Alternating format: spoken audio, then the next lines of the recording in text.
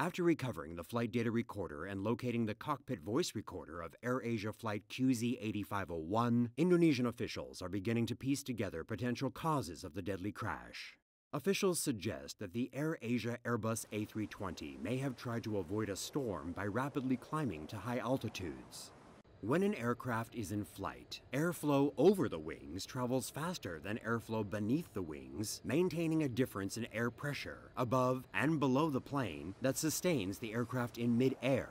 If the wings are at too high of an angle, this reduces airspeed over the top of the wing, as air can no longer travel smoothly over its surface. The plane will experience sudden loss of lift and stall.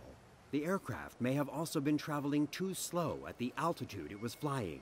Thin airflow at higher altitudes mean the pilot must generate more airflow by moving forward at a faster speed. Pilots are trained to respond to stalls by pointing the nose of the plane down, thereby reducing the angle at which the wings meet incoming air currents. Several factors may impede a pilot's ability to respond. The best pilots can forget how to manually ease the plane out of a stall. In the case of AirAsia, it's possible that some of the plane's instruments were too frozen to respond adequately. Flight records recovered from the aircraft's black boxes are expected to help officials better understand what happened prior to the crash.